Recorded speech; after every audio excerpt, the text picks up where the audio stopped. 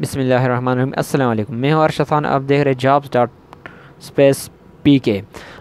जो आपको open position मेरे डैशबोर्ड पर आपको नज़र आ रही है, गवर्नमेंट ऑफ खैबर पख्तूनख्वा की तरफ से जॉब्स की अनाउंसमेंट हुई है। ये पार्ट टाइम जॉब्स है और ये पर डे 2000-3000 पर डे है। तो इसके बारे में आपको आज डिटेल से बताऊंगा। तो इससे पहले मेरे चैनल को लाइक कीजिए, सब्सक्राइब कीजिए और बेल की आइकन पर लाजमी क्लिक कीजिए ताकि इस तरह की जॉब्स की नई नई वीडियो मैं देता हूँ तो इससे पहले सबसे पहले आपको मौसूल होती रही। तो पहले नंबर पे है स्पेशल रजिस्ट्रार विद PMC। तो इनके लिए जो आपके पास यही डिग्री वगैरह हो तो यहाँ से आप अप्लाई कर सकते हैं। इसके बाद जो जनरल PMDC या PMC MBBS वगैरह हो तो ये यहाँ से अप्लाई कर सकते हैं। इसके बाद जो नर्सेस वगैरह हो तो वो यहाँ से अप्लाई कर सकते हैं। अप्लाई का जो आइकन दिया हुआ है यहाँ से आप अप्लाई पे क्लिक करेंगे तो अप्लाई करेंगे।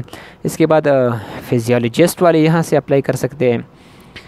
और पैरामेडिक्स के लिए भी है जिसकी radiology, health, pathology, pharmacy diploma, anaesthesia diploma जिसके पास भी होगा तो वो यहाँ से अप्लाई कर सकते हैं। अप्लाई आइकन पे हम क्लिक करते हैं। क्लिक करने के बाद जो मेन्यू हमारे साथ ओपन होगा तो ये आपके सामने नज़र आ रहा है। तो आप पोजीशन पे क्लिक करें, जिस पोजीशन के लिए आप अप्लाई कर सकते हैं। मेरे हेल्थ में हेल्थ पे क्लिक करता हूँ। हेल्थ पे क्लिक करने के बाद आप I am waiting to work in any district now. I want choose my top 3 for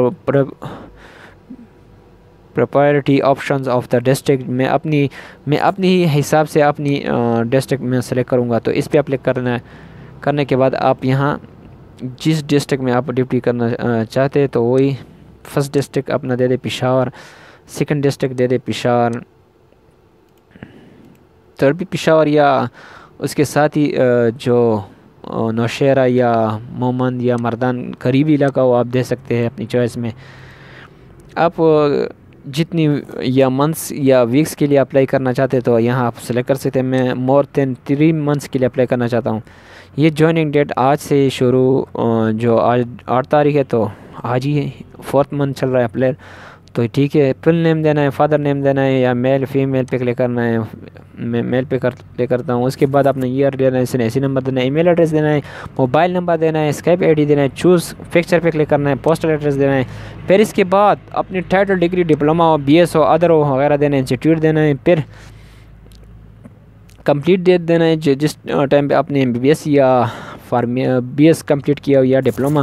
फिर उसके बाद अपनी डिप्लोमा डिग्री के स्कैन करके अपलोड करना है, चूज़ फाइल करना है। उसके बाद रजिस्ट्रेशन सर्टिफिकेट स्कैन करके अपलोड करना है और इसकी कम से कम 2 MB से ज़्यादा इसकी लिमिट नहीं होनी चाहिए। उसके बाद अपने इंस्टीट्यूट, डिग्नेशन, ड्यूरेशन, एक्सपीरियंस देना है, रेफरेंस देना है अगर किसी के डॉक्टर के साथ काम करता हो या जिस हॉस्पिटल में आपका MO हो वगैरह हो तो उसका रेफरेंस भी दे सकते हैं। तो उसके बाद आप सबमिट एप्लीकेशन पे क्लिक करना है। तो ये आसान तरीका है, बहुत आसान तरीका है। तो हम आपसे इस टाइम पे इजाज़त चाहते हैं। इंशाल्लाह अगली वीडियो के साथ दोबारा मिलेंगे। अल्लाह हाफ़िज़।